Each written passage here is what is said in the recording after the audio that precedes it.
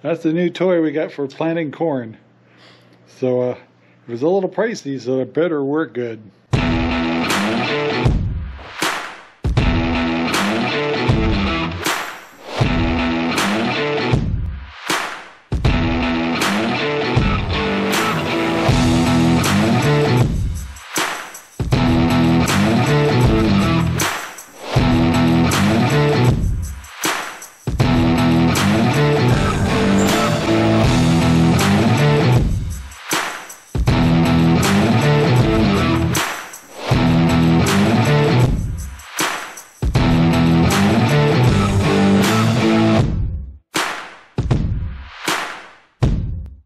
Hey everybody, this is RangerRob and welcome to the RangerRob Country Living channel. And it appears Sherry's got a new bike. Is that what this is? It's a scooter, right? Sure. Where's the seat? Yeah. So what's this do? It is supposed to help seating. Seating. So it's a, what's this say on the side? A garden seater? It's a garden seater, a captain. Huh. I don't know, I'm figuring it out. So this thing is supposed to, has different discs that you put in for different seeds, and it drops the seed at the required amount as you roll it. It also makes a row, right? Yeah, so And this here is for your spacing to to help keep you going straight. It's a kickstand. You don't fall off your bike. they call it a row marker, so you can set it at however wide you want your rows. Okay. And then the seeds catch with this. They go through here, fall down, go down through here and drop down into here based off of the disc you put in here. Then this here is supposed to dig the depth that you want. Yeah. And then this little back plate here then covers it up. Yeah. And then this big wheel goes across the top of it, which is supposed to, Smash everything. well, tighten it down a little. Alright. That's the new toy we got for planting corn. So it was a little pricey, so it better work good. Well guys, it's the next day and gosh, we got a pile of things going on. First thing, I left all the garages open. Good job.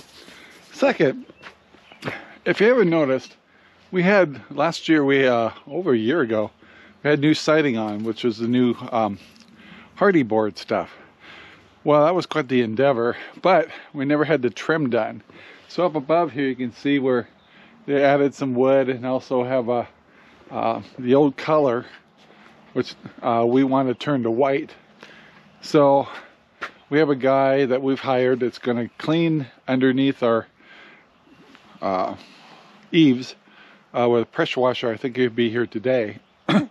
Then he's hired to do all of our trim, and this house will be complete as far as siding and the painting. And the pump house over here too has some touch-ups that need done. So yeah, we'll be glad to get that chapter closed. And then the other thing is, turns out when you own pigs, apparently you need to trim their nails. Well, our pigs are getting pretty big, and we definitely, one of our girls, some of their hoofs need to be trimmed.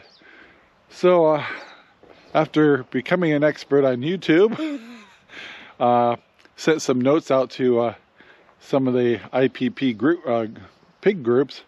Didn't get very good answers other than watch some videos and buy some clippers.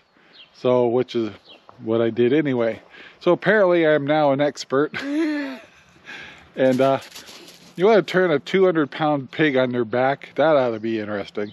So yeah, we got that going on. And then also, since the guy is going to be painting, I have to go to Sherwood Williams and pick up paint. I've got the code numbers, all that stuff. So I'm sure that's going to cost a pretty penny. And then I also need to build up our dog supply for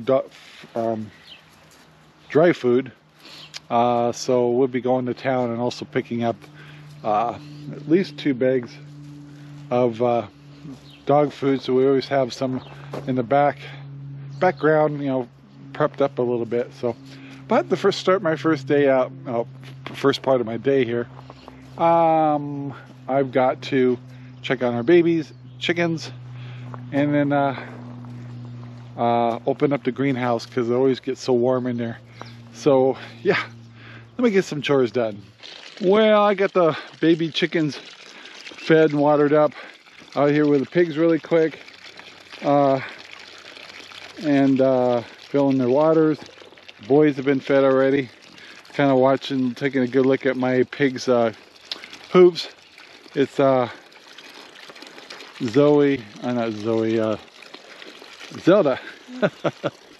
is the one that I got to clip. She I got her to lay in her belly yesterday, meddle with it, but one of her I'm not sure what part of the hoof it's called, it's crossed a little bit, and I need to trim that, and that should help her problem. And like I said, there isn't a whole lot of people who reached out saying, yeah, that's what I do. Anyway, so looks like I got to do it myself. I think we'll wait till the weekend because it's a 2-person operation. And I got clippers I ordered, should be in a day or two. And yeah, so get to learn something new. Well, this is a follow-up on some things that are going on here. Walla Walla onions are doing really well. We really got a weed around the outside here. It's growing like crazy. But we also showed you that we planted some peppers on the NFT, and they seem, one's not too happy, but they all seem to be okay. Yeah, they're looking good. So I got 4 of them here, and then we put 1 green bean down here, and it seems happy. You never know on the first day or two when you plant these how they react. We'll have to watch that 4th plant a little bit. But yeah, and we've got a lot of stuff to move off the propagator, and I'll probably load up some of it on the NFT here on the other side. I don't have very much on it right now, but yeah, strawberry that I planted on there is doing fine.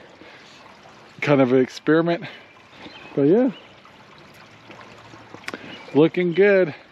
NFT seems to be working okay. And I hope that pepper at the end makes it. Like I said, a lot of times the plants kind of go into shock when they first get in here because they're used to soil. But yeah, we got to load some stuff up today. Alright guys, I just got back from the store. Bought 2 bags of dog food. I always like to have backups. And had to buy paint for the painter is coming. That was a little pricey. And today I've got this unique part, and this is what I need for the water system up above. The little watering systems that are in the ground are mounted on a 3/4 inch male thread. So what I want to do is pull those out, put this in with the plastic tubing. I'm going to grab some here right now, and use that to tap into for our watering systems for all the corn and everything.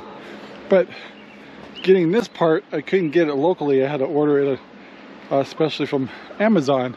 So I'm going to grab myself a little piece of a 1/2 inch pipe, attach it to see how well it works, see if this mounts on there properly, and see if this will work. This is the magic of making the whole thing work. So if it doesn't work, I gotta start from scratch.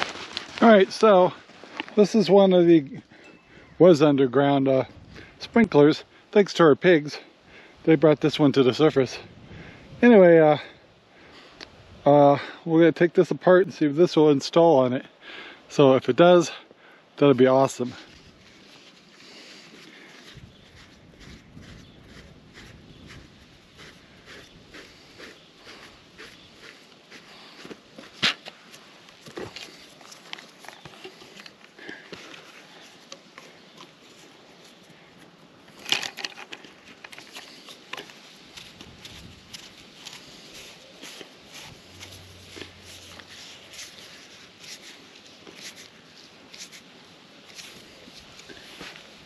and that came out perfect. So all the rest of my water systems are in the ground except this one because of my piggies, but I needed that to tap into the 1/2 inch, which in turn I can put all kinds of different fittings on it. So very happy. Just in case that didn't make much sense to you, right here where all these flags are sprinklers in the ground, and instead of having to dig them all up, all I have to do is kind of clear it a little bit, unscrew that head, put that new one in, and I'll be able to put 90 degrees on there and go across and hook up drip tape or anything I want through the watering system we already have here. And I just needed one adapter. I was able to find the male hookups 3/4 inches, but female I had to special order those. So that test went well.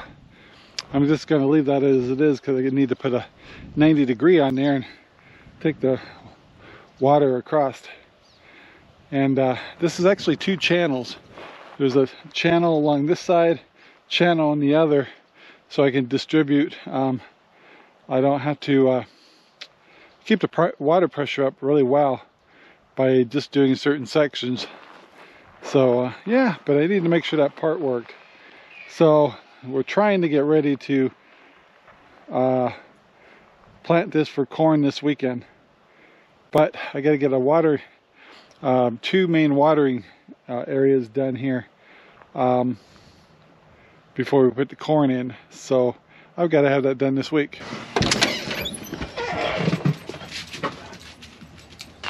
Hi guys, it's the next morning, and what do we got today? Well, it's close to being a sparkling day in Central Oregon, so that's good. So this morning I've got some honeydew melon scraps for the piggies.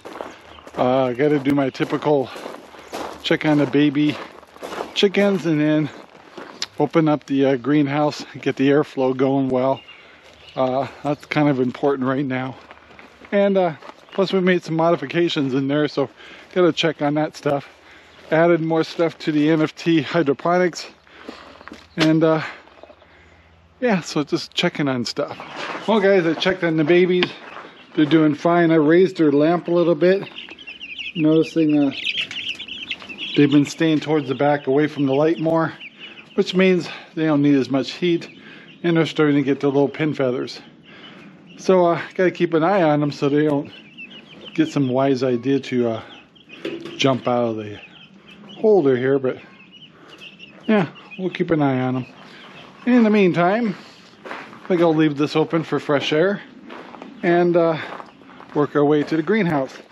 Well, I stopped in at the greenhouse here. It looks like a frickin' jungle. I have got to harvest some spinach. I think I have someone coming over tomorrow to pick up some spinach, and then after that we'll do a big harvest and start freezing stuff. I did start tying up a few of the tomatoes. As you can see here, they're getting to the length now where I just want to make sure they're supported, and so we'll get some over here too. So we get the strings up here. We use the little rollers in the top, and trust me, you'll need these because they'll get as high as a roof, and then we'll start doing the tilting. So wow, look at all that. That's a lot of spinach, and the water's running right now. I did add an extra plant to this. This is a Cherokee Purple, just to see if I could get away with 2 plants. I put an extra plant in this one too, just to see how it does. A lot of experimenting this year, but gosh, look at all this food. All right, let me get this opened up in here. It's getting warm.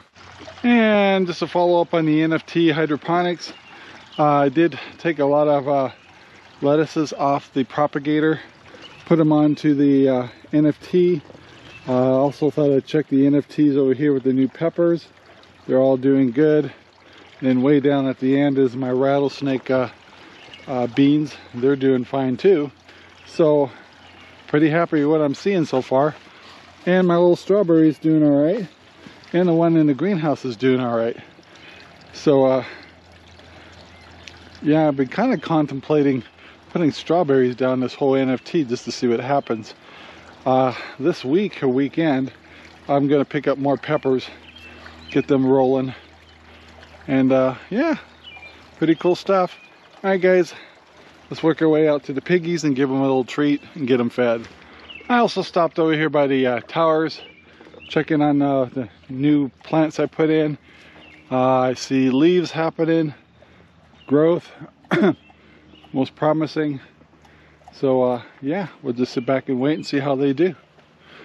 Happy about that too. All right, guys, I'm out with the piggies. Should be getting my shears today, and my little bit smaller female, one of her hoofs need to be trimmed, which I've never done before. But I've watched a bunch of videos, talked to a bunch of people, generally have an idea what I need to do.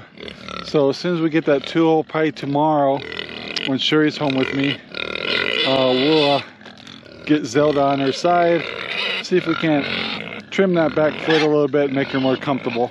In the meantime, we got some goodies for our critters here. I try to put these in the bowl, but then they fight. So I tend to have to put them on the ground. So, and I gotta split them with the boys and the girls. So, no matter what I do, that ends up on the ground, even if I put them in the bowls. So let's give them their treat. All right, guys. Looks like they got their treats. And they seem pretty happy with that. Got some boys over here yelling at me. See what we can do for them. Hi, boys. Just want some treats? All right, here we go.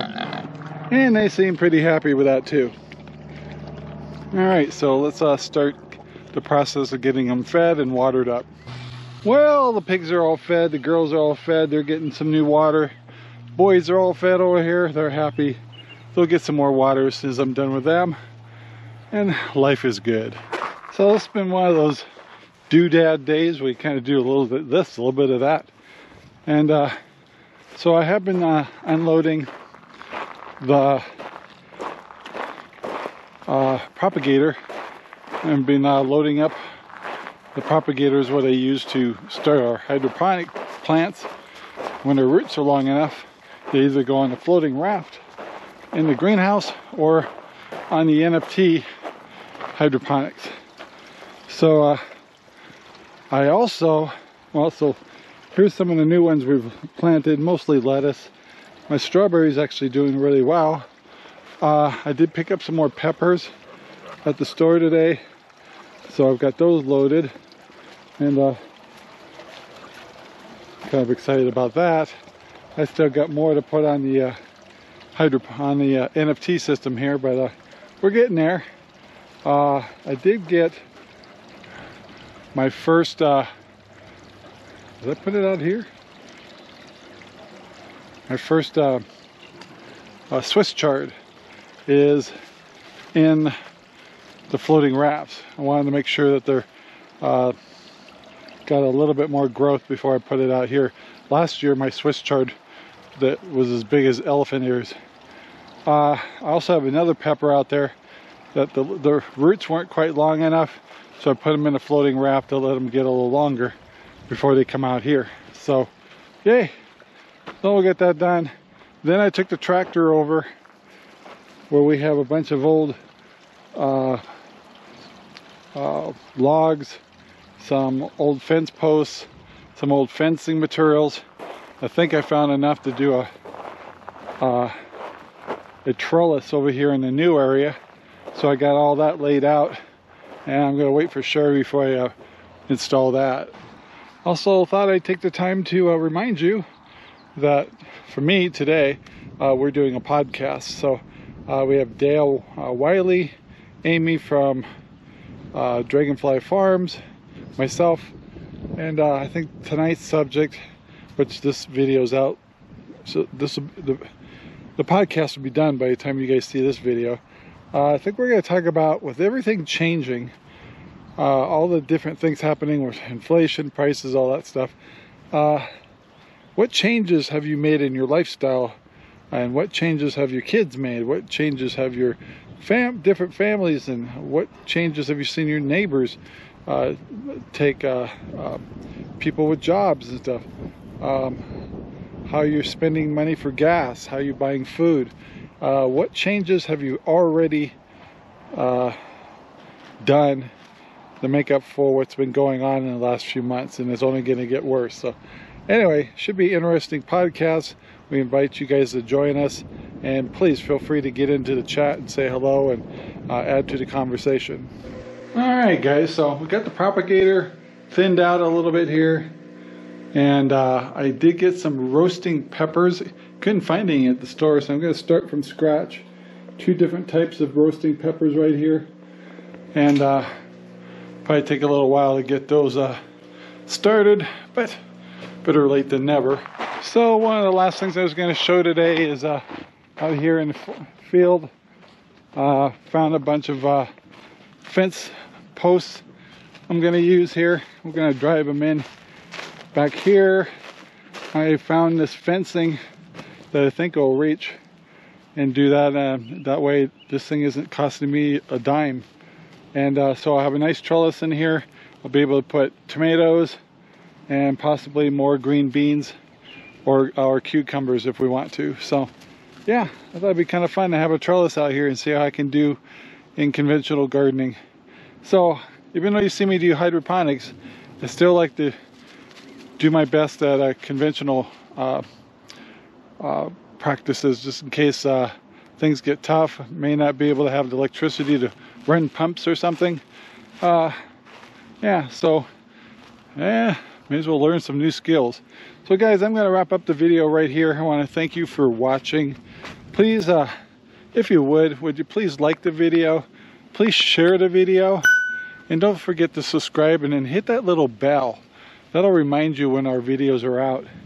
So we typically try to launch our videos at 7 in the morning Pacific time, and tonight we have our podcast. So any of our podcasts, we'd love to have you join us and say hello and participate in the conversation and talk to our guests.